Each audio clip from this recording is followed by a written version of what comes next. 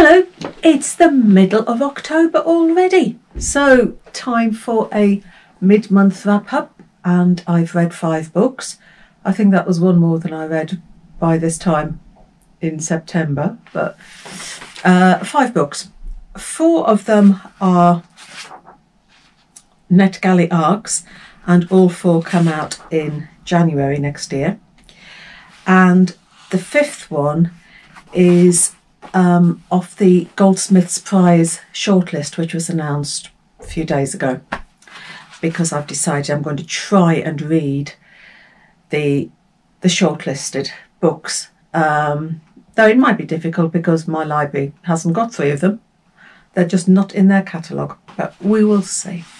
So what did I read this month? I started off with The Amazing Grace Adams by Fran Littlewood.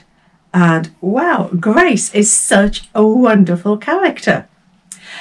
The whole story takes place over a day. And Grace wants to deliver a birthday cake to her daughter. It's her 16th birthday and she wants to deliver a cake. The problem is that she's estranged from her husband and the daughter is living with the husband. And the daughter has said she doesn't want mum at the party. So Grace has got this feeling that if she can just get to this party, deliver this cake, she will right all the wrongs that she thinks she has done. And everything will be back to normal. But she has got to get this cake. And she's in a traffic jam. She's in London. And the traffic has just come to a halt. So what do? You get out the car and you walk. And she leaves her car, she abandons the car and walks across London with this cake, having little adventures on the way. While she's walking, we have flashbacks of how she met her husband, how everything went wrong. We have all these little flashbacks, and layer by layer everything is revealed and we get to the heart of the matter. A super book. She is a brilliant character, really, really is. It's a story of motherhood and dealing with teenagers, so it's great. I like that one. Next one, we went into a gothic thriller, and it's The Cloisters by Katy Hayes. I'd never heard of The Cloisters, but it's a museum in New York. Google it. And Anne has gone there to do research. She is working for Patrick, and she's working alongside Rachel. And Patrick is into tarot and divination, and he's trying to find the link between the two and how far back it goes. And these 2 girls are researching. And Anne discovers a pack of cards that predates everything that Patrick has already discovered, but it comes with danger.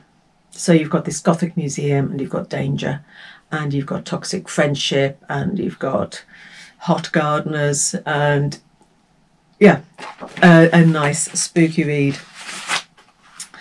Then I moved on to a set of 8 short stories, and it's Stories from the Tenants Downstairs by Sidik Fofana.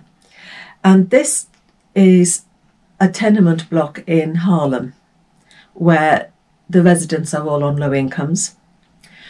But the block has been sold and the new owners want the tenants out. So they are putting rents up so that the tenants can't afford them, they default. They get evicted, and that gives the owners a chance to gentrify and upmarket the property.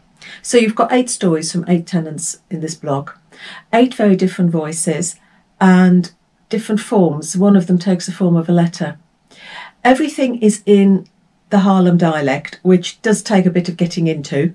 Well, I found it took a bit of getting into, but once you're into it, it's fine. So you've got 8 very different stories about people who feel life is unfair. They're doing the best they can, but life is against them. Then we moved on to Becky by Sarah May. Again, all these four come out in January. And this is almost a retelling of Vanity Fair. I've never read Vanity Fair, so I don't know how true everything is. But every character in the book is named after a character in the original Vanity Fair. And we cover 1980 to 2012, and we're in the world of tabloid journalism. And you have Becky clawing her way to the top, starting as a journalist and clawing her way to the top. Powerful, ruthless, strong. You have events from that time period, real events that are blurred. Names are changed, but those of us that are old enough, we know exactly what events they're talking about. She's a strong character, she's a feisty character. Do you like her? I didn't. A good read, but I just didn't like Becky. Maybe I'm not meant to like Becky. The fifth and final one, this is off the Goldsmiths Prize shortlist. It's There Are More Things by Yara Rodriques Fowler, and this is about two girls, Melissa and Katerina, both with Brazilian links.